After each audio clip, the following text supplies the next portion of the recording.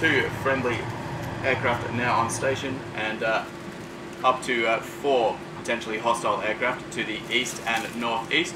As part of Talisman Saber in the Northern Territory, the mission that we flew today was maritime air defence in support of the Royal Australian Navy and the US Navy.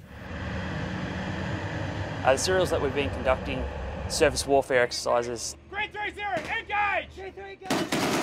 Testing our ability to detect, track and engage opposed targets. Air warfare exercises involving the Royal Australian Air Force Classic and Super Hornets, as well as navigation training exercises such as RAS approaches and officer watch manoeuvres.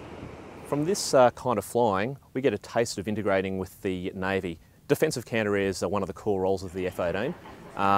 Integrating with the Navy is another step in making us effective as an integrated fighting force. 060 and 10 are F-18s. Working with the US military is obviously a fantastic opportunity. They're obviously a very professional organisation.